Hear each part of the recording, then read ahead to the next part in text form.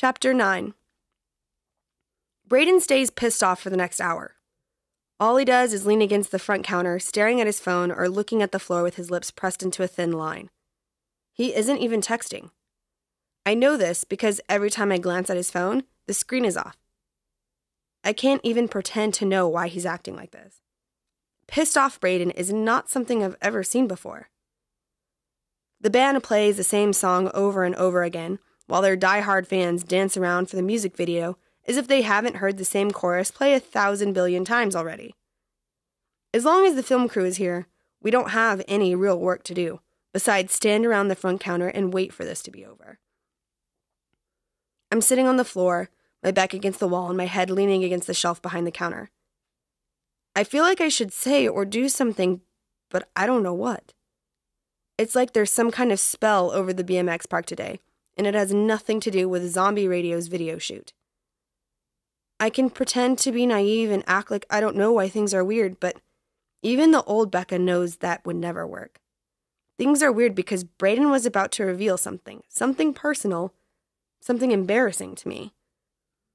He was this freaking close to spilling his guts and telling me exactly what was bothering him. That he liked me. I know it. I know that's what he was going to say. Why else would he let me get away with calling him a nickname that he normally hates? Another thought occurs to me as I stare at Brayden's backside from my spot on the floor. What else would he let me get away with? Does he like me the way Stephen Marshall likes Katie Emmett?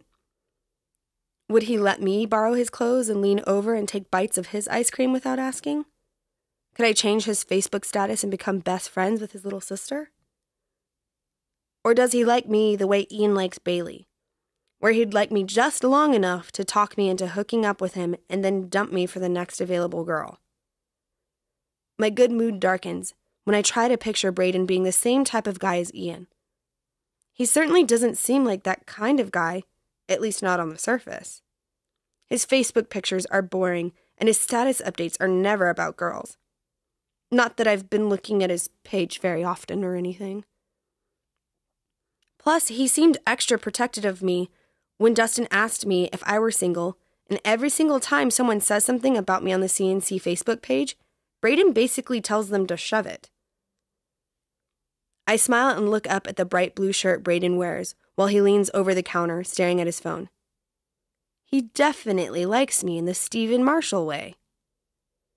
I'm not able to bask in the enjoyment of knowing Brayden likes me very long, because as soon as I remember the incident with Dustin, I remember something else that deserves a little obsessive analyzing. Nolan Park thinks I'm cute? Ugh, never mind. I can't think about Nolan Park. He's obviously too old for me, and he doesn't even live around here since Dustin has to bribe him to come visit. I remember his infrequent logins on the computer and remind myself that he's probably the same type of guy as Ian. He's crazy hot and knows it. He probably flirts with all the girls in every town he visits. That's not the kind of guy that deserves to occupy my thoughts all day. From a few feet away, Brayden sighs and drums his fingers on the counter, keeping a beat with the drummer on stage. He stares out of the doors, looking like he'd rather be anywhere but here. "Hey," I call out. He glances down at me and lifts an eyebrow, waiting for me to continue. Only I didn't have anything planned after that initial word, so I scramble for something to say.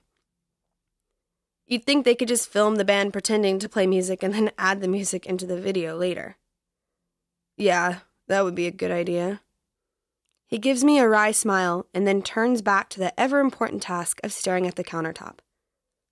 His profile is so freaking cute. Even if he is making this morose, sad puppy face as he absent-mindedly traces shapes on the counter.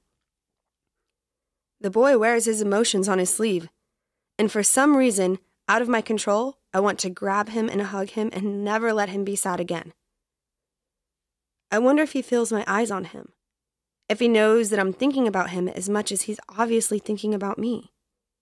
"Hey," I say again, only this time I draw out the word letting him know there's something super important at the end of the sentence.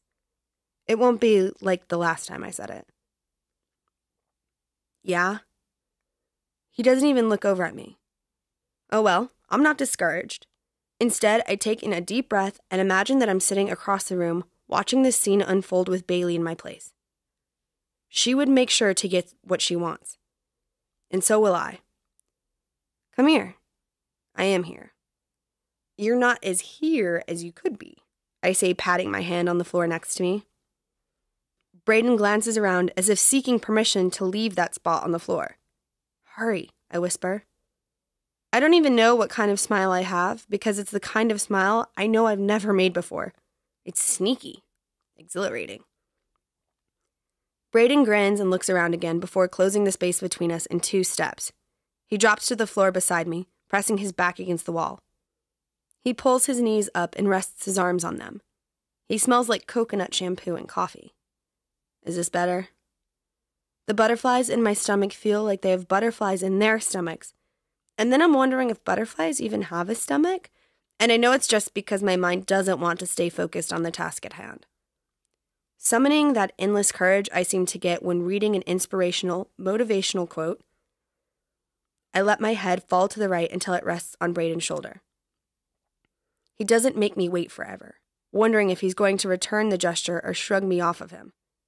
He just tilts his head until it rests on top of mine, and just like that, the entire world feels perfect. I barely even notice the screeching music that saturates the room with its awfulness. We sit like this for a while, neither one of us speaking. I think we're both trying to figure out something to say that won't ruin the moment. I crack first. I lift my head but keep my shoulder pressed against his and look over at him. Finish telling me what you were going to say outside. I think you know what I was going to say. A grin tugs at the corner of my mouth. So say it anyway. Brayden's fingers intertwine. If I say it, things will change.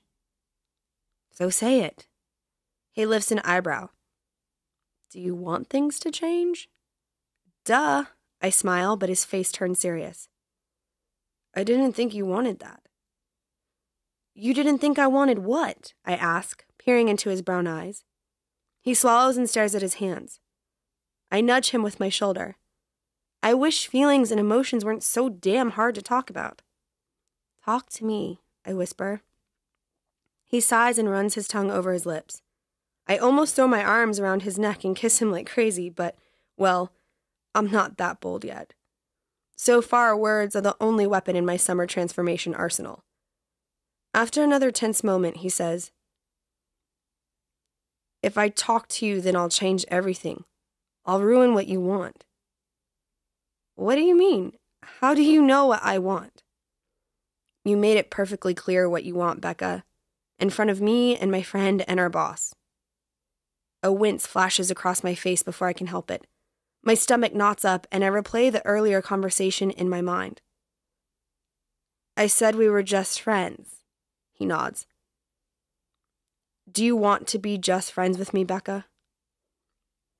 It's the moment of truth. Only it's happening all wrong. He was supposed to tell me how he felt. He was supposed to take the leap, risk total embarrassment and rejection. Now it's all on me. My first reaction is to nod, play it off like we're just friends and that's all we'll ever be. It'll be easy. It will take away all the anxiety and fear of rejection. I can say yes, and this whole thing will blow over and go back to normal. But normal isn't fun. Normal doesn't make for good memories. No. The word is basically out of my mouth before Brayden kisses me. It's quick but passionate. It's startling and comforting. His mouth tastes like glazed donuts and French vanilla coffee creamer. He pulls away and watches me for a reaction, but all I can do is stare at him, open-mouthed and gasping for air. His forehead leans closer, and I think he'll kiss me again, but he rests his forehead on mine instead.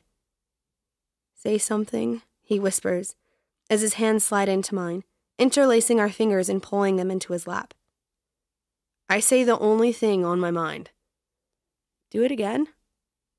He smiles and wraps a hand around my hair, pulling me into him, kissing me for the second time, and the third, and fourth.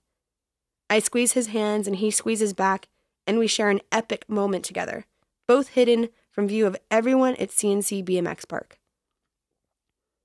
Brayden's lips press into mine, and a flurry of crazy emotions tumble through me. He smiles and I smile, and everything except for zombie radio song is good. There's not a quote or a lyric or any words of wisdom that someone else has ever said that will fully describe this moment.